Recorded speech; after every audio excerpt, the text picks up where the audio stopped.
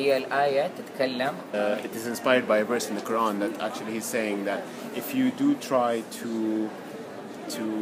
avoid or obeying God more, then you actually kind of you will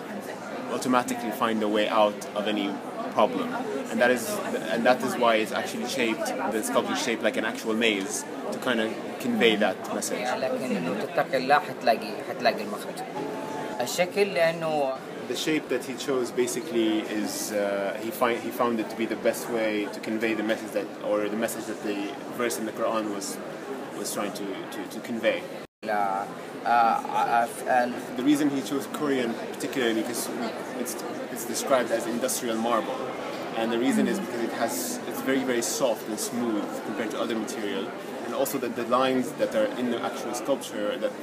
from the material are very, very smooth and very thin and very, very sharp, which he liked, and he thought also kind of added a texture to it.